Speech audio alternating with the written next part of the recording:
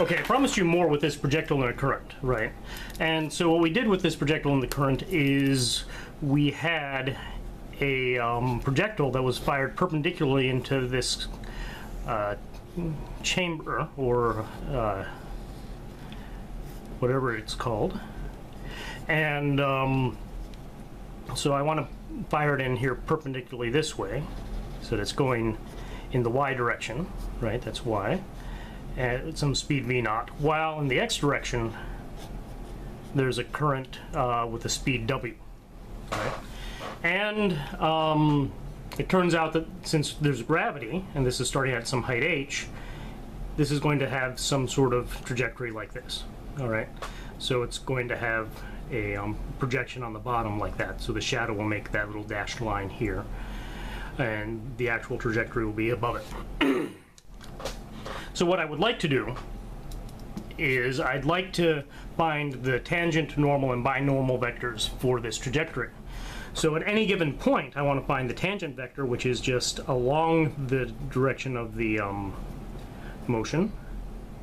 The normal vector, which is sort of in the direction of in the direction perpendicular to the tangent and along the curve, so that would be the normal direction. And then there's a binormal direction, which is off perpendicular to both of those.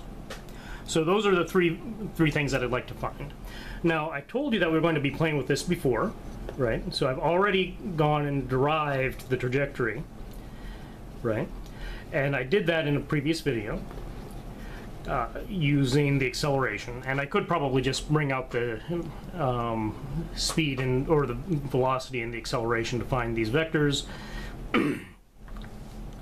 But we'll go through it the long way because you may not have seen that, and of course this is to help you figure out what's going on. So eventually this ball is going to start moving in the x direction at that total speed, at that speed w.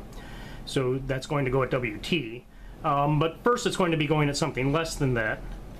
And we multiply by that speed w over alpha, which is a time constant, a decay constant, and some e to the minus alpha t. So it's originally going to be going 0 in this direction, right? One time. So it'll originally be going 0 in that direction, and then it will move along. Then we will want to go ahead and add in the v0 over alpha. So the original speed coming out here, and that's going to go to some exponentially approach some value and then stop. So it's just going to stop at this perpendicular plane here. It won't pass this plane because the water will slow it down. And then we have the height, which is h minus g prime over alpha. G prime is an acceleration that takes into account the buoyancy. And that's also going to slow down until this reaches a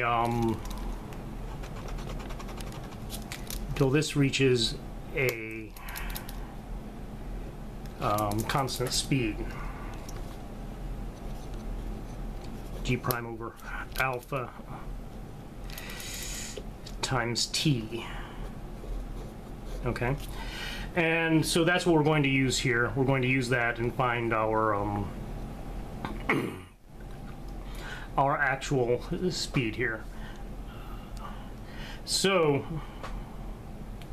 what are we going to do? Well, we need to find what A is the tangential direction, or a tangential vector. I'll just find the vector. I won't normalize these. You can normalize them yourself, but it's just going to make the equation complicated because I'm not going to do it at a particular point. The principal normal and the binormal.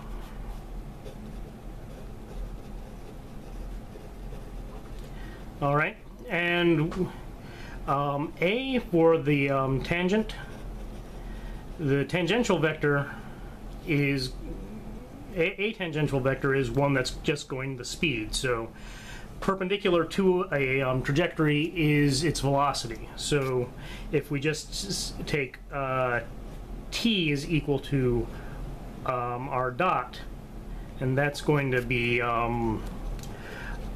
our tangential vector.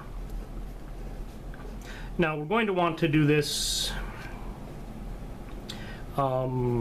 systematically, but it's not a major difficulty here.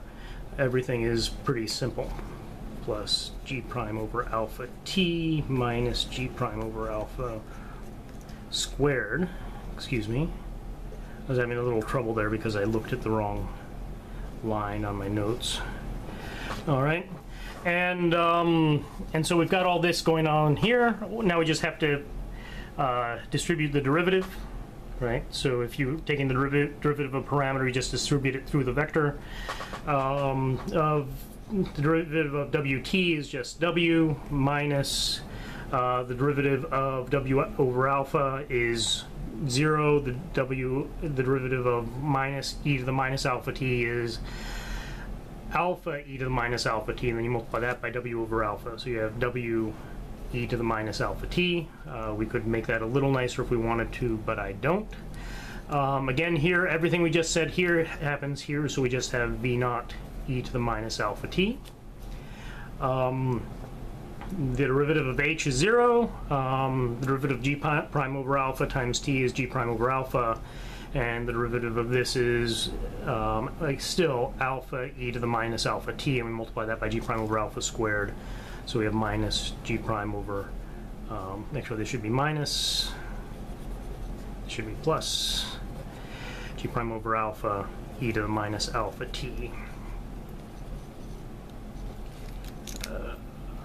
Again, I looked at the wrong part of my notes, and so I had something wrong there at the beginning, which is fine.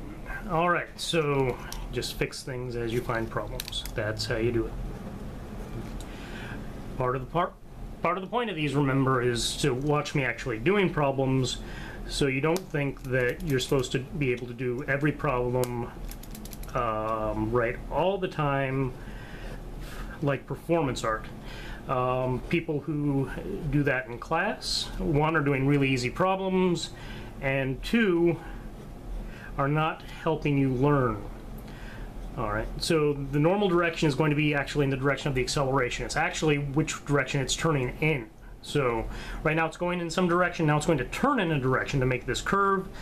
The normal direction, or the principal normal direction, is the direction that this is turning in. It's actually outward, but still it's in that direction. So actually it should be outward, so this should be a minus r double dot, I think. Because the definition is it's the outward direction from that, not the actual acceleration. It's in the opposite direction of the acceleration. So then we just do the same time derivative, but now with respect to r dot. So we have w minus w e to the minus alpha t, v naught e to the minus alpha t, and this is part of the reason why I didn't clean things up, is because then I'd have to dirty them up again so that I could take more derivatives and so forth, and it doesn't really help you at all.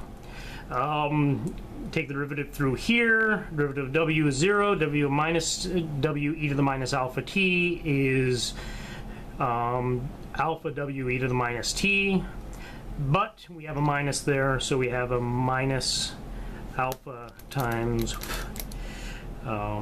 w e to the minus alpha t.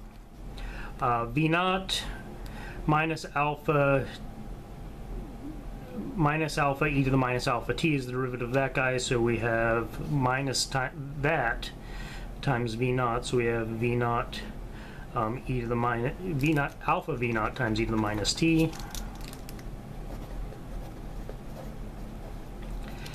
All right, and now g prime over alpha derivative is 0 plus g prime over alpha e to the minus alpha t, so that's minus alpha times blah blah blah, and we have alpha, no, the alphas go away, so we just have g prime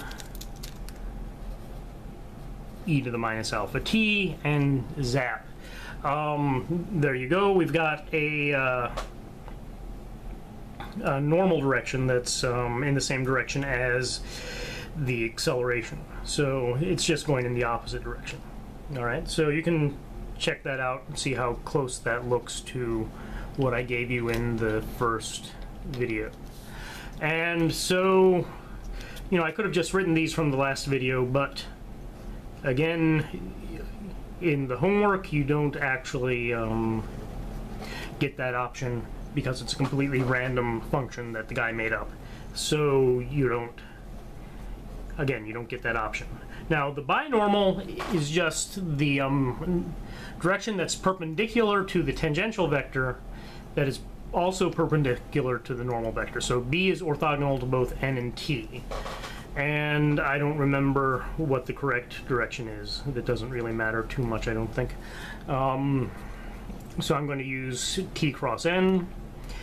And, well, you don't get to use this formulation enough, so I will do it. So t is w1 minus e to the minus alpha t. See how tricky I am. Minus alpha w e to the minus alpha t here. And that is, I haven't used unit vectors, so I'll use x hat, y hat, z hat. The y direction is v naught e to the minus alpha t, and alpha v naught e to the minus alpha t. And the z direction is minus g prime alpha 1 minus e to the minus alpha t, and g prime e to the minus alpha t, again z direction. So we take that determinant and that gives us the cross product. It's not the most sophisticated way to do it, but it is the way that you love to do it, so we'll just leave it to that. The most sophisticated way to do it isn't the easiest either, so we'll, you know, let's just stick to things, you know, stick to the good stuff while we're ahead. So we have a v naught g prime. All right, in the x hat direction we have v naught g prime, and we have e to the minus alpha t is common. And then we have, so this guy is e to the minus alpha t plus 1 minus e to the minus alpha t. Alright, so plus 1 minus e to the minus alpha t, so that plus that, just gives us a 1. So well, we don't need that at all. That's awesome. Alright, plus y hat. Again, I have notes, but I just use them when I get confused, which is really easy because this is a weird angle. Alright, so again I have a common factor, which is, in this case, wg prime, right? And so there's also, actually there should be a minus sign, so plus, this times this plus, so that's minus. Then we have this minus this thing, minus this thing. E to the minus alpha t is common, and that thing is minus, and that was a minus, so that's still a plus, and so we get the same factor that gives us 1. Awesome. And then we have z prime. Alright, and the alpha is now common, as is a v naught and a w. So those are all common, as is one factor of e to the minus alpha t. Alright, so we have 1 minus e to the minus alpha t is plus, minus a plus, plus another e to the minus alpha t, so we still have a 1. So that's it, that's our binormal. And that was our normal, and that was our tangential direction. And that's all we really needed to do for this thing, to find these 3 vectors, right? Again, you've got this curve like this. I'm redrawing it because it's hard to see. And then I've got some point on it, which is probably shouldn't be right there where I've got other things going on. I've got some point on it. It's got some direction here in the velocity. That's the tangential direction here. One coming outward, that's the normal direction. And finally, one perpendicular. Thank you very much. I just lost my voice, so I'll talk to you later. Bye now.